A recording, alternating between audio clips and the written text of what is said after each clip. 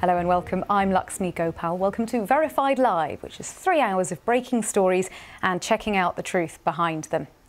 So let's start with the news that the Princess of Wales has had planned abdominal surgery and will be in hospital for up to Sarah Campbell, who's a royal correspondent. Sarah, what more do we know at this stage? Well, this was very much a surprise statement released by Ken. Sarah, thank you. That's our royal correspondent, Sarah Campbell there. Pakistan has recalled its ambassador to Iran in response. Busy the royal timetable of events was for the foreseeable for both the Princess of Wales and the King? Well, engagements for security reasons. Up to date there, that's our royal correspondent, Sarah Campbell. And just to reiterate for those of you just joining us, the statement from Buckingham Palace has been issued in just the past. Thinking there that perhaps is Iran sending a message of strength both internationally and domestically?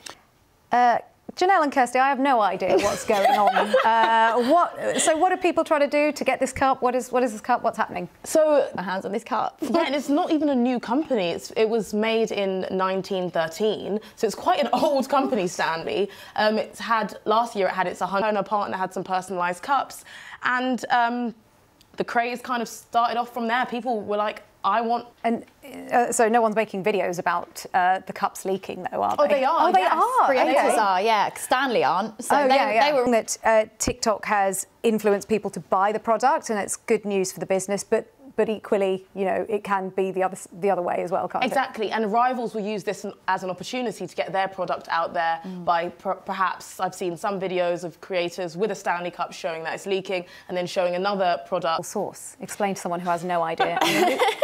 I'm a noob. Is that how you even say it? I don't know. That is how you say it, yeah. It's a little play on words. Sauce like the ketchup, yeah, like what you put in your chips. Just because, you know, it's a bit sauce. What are some of the topics coming up on the rest of your podcast? A good little tease ahead of what's ahead. Thank you both, Janelle and Kirsty. Now it's time for a look at the weather forecast with Stav. If you know your Michaels, you'll know that was Michael Morpurgo, but now here is Michael Rosen.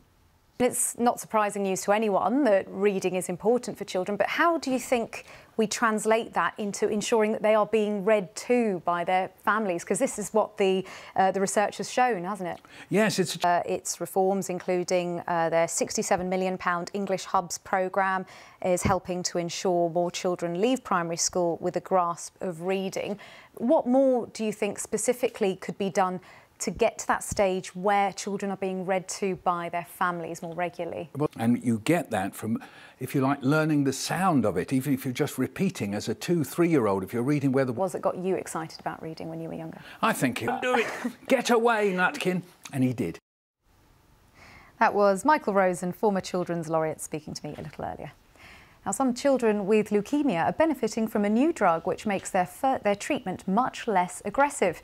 As well as being gentler on the body than chemotherapy, the medication can be administered at home.